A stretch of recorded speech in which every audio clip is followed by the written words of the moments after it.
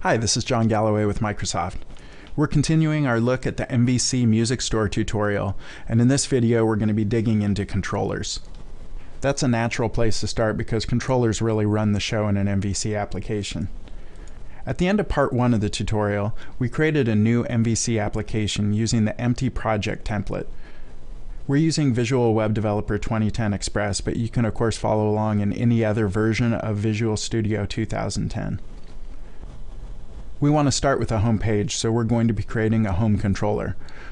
I'm going to right-click on my controllers folder, click Add, and then click Controller.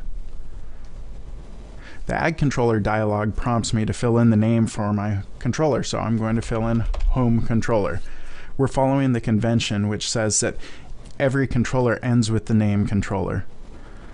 Visual Studio gives me the option of generating action methods for create, update, delete, and detail scenarios.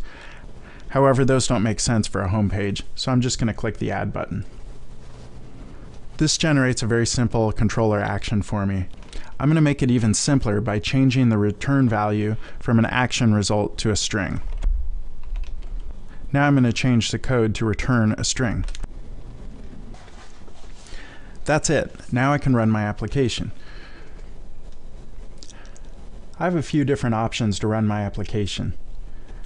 I can click this little green arrow here. I can follow the prompt that it's giving me, which shows that there's a keyboard shortcut, which is F5, or I can select Debug, Start Debugging. My personal favorite is the keyboard shortcut. We can see that the ASP.NET Development Server is spinning up, and it's picked a free random port to run this application on. And just like that, here's our result. We can see our page running.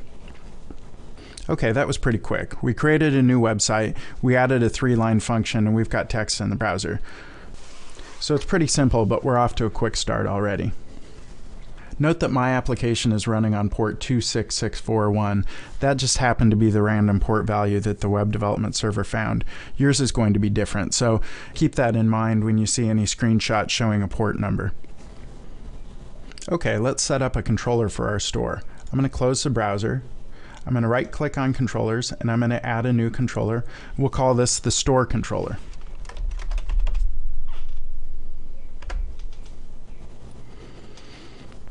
The store controller already contains an index action. I'm going to change the return type to a string.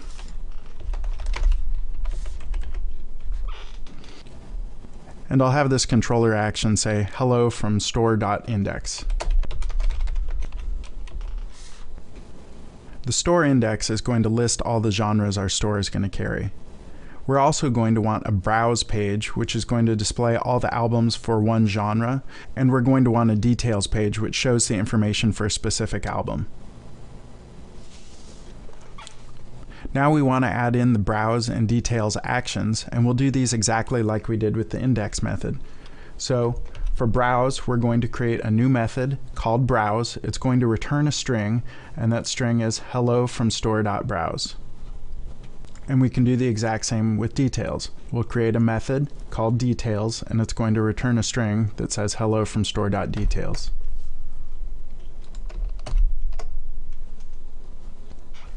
Okay, let's run that and take a look. I run the application. It's going to spin up the home page. I'm going to browse to store.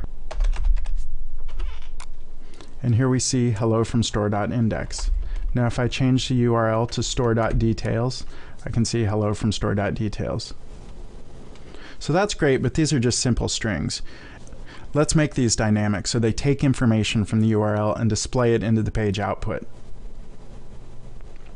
First, let's change details so that it takes an ID parameter for the album ID.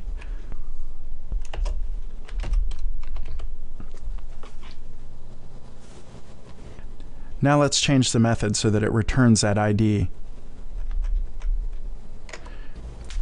It's important for security to HTML encode any input that's coming from the URL to prevent users from sending in malicious information. So let's do that.